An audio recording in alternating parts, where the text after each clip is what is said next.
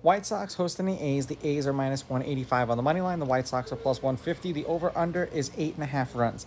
The A's laying a run and a half on the run line are minus 115, meaning if you bet them that way, they have to win by 2 runs or more. And the White Sox getting a run and a half on the run line are minus 105, meaning if you bet them that way and they win this game outright, you'd win. If they lose by 1 run, you win. Now, these are the overnight odds. They're going to change the closer we get to first pitch tomorrow. The weather is supposed to be 83 degrees, 9-mile-an-hour winds blowing in, and no rain. And I'm sure if you're a White Sox fan, you're looking forward to football season with Caleb Williams and the Bears.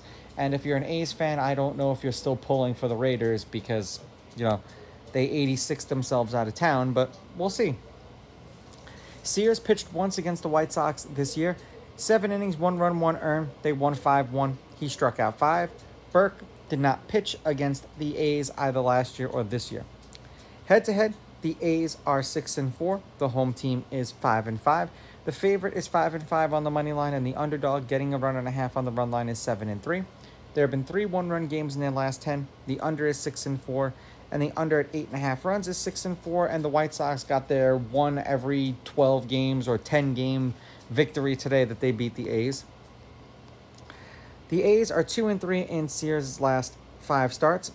6 innings pitched, 6 hits, 2.8 runs, 2.4 of which were earned, 4.4 strikeouts, 1.2 walks, 0.8 home runs, 93.6 pitches per game, and 16.3 pitches per inning.